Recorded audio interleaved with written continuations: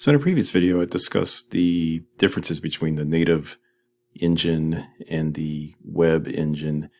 And this is a quick example that I have kind of running here. This is just the emulator running. So I have the native presentation engine window here, and I have a Chrome, basically a Chrome browser open with the web presentation engine here.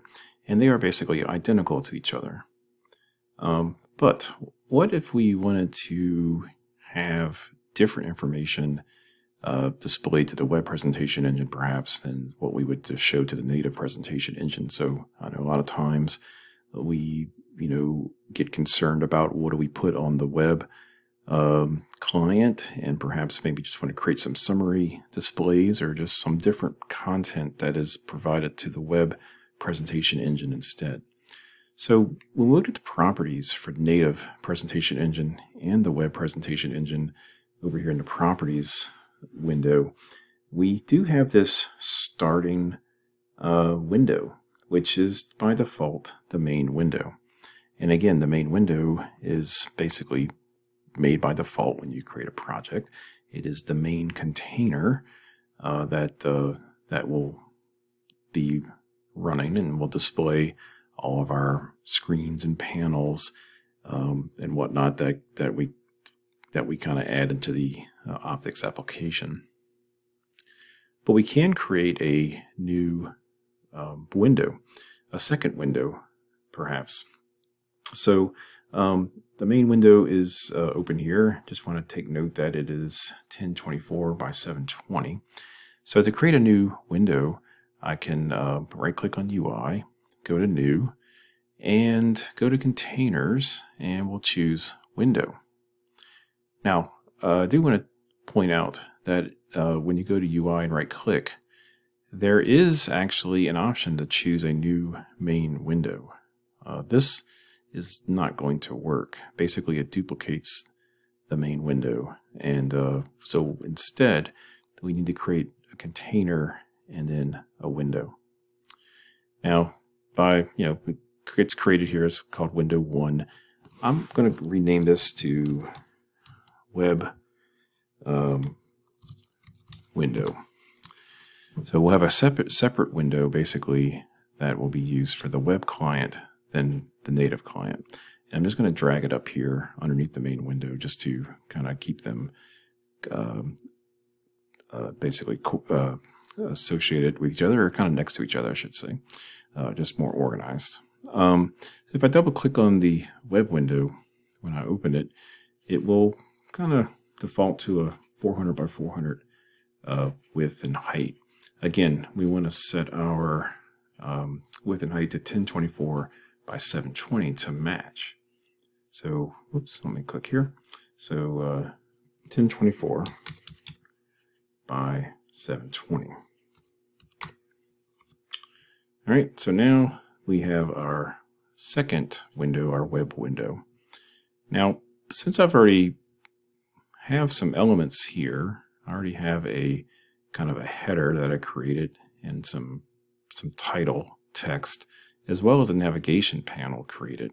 So I could, if I wanted to, click, so underneath main window, here are those three elements or objects. I could actually click on each one, hold down the control key, right click, say copy, and click on web window, and then say paste.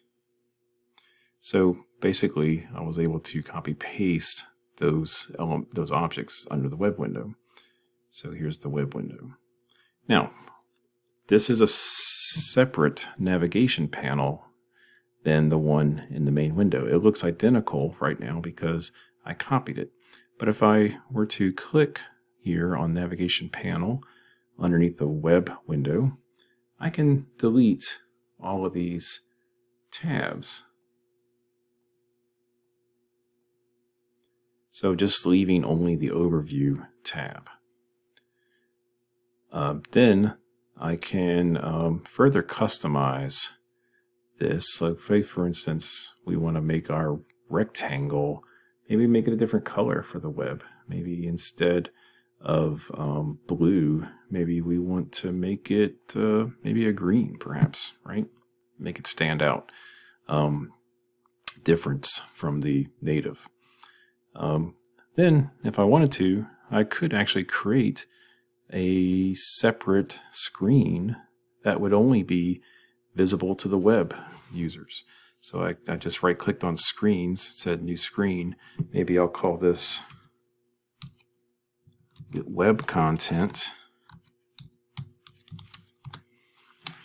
And if I double-click on that, maybe we'll just do something here to quickly make it again stand out and be different. Just throw a background color on it. Maybe I'll add some kind of quick label onto it that basically says,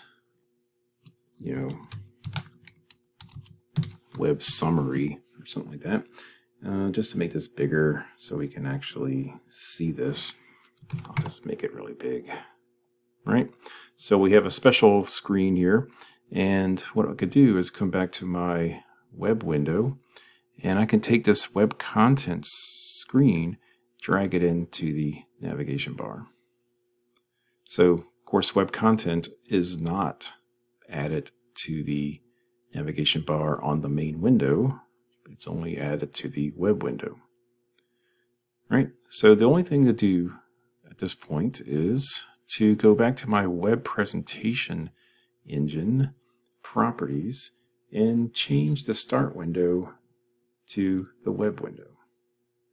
Right, so you can see in the pull down that it gives you all of the available window types. There's only two right now, the main window and web window. And that's pretty much it. So I'm going to go ahead and start the emulator.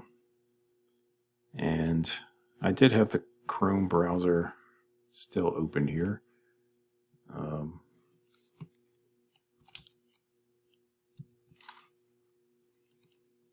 So let me just type in localhost 8080. So now we can see that we have our native presentation engine running here with the blue bar and all of the menu items.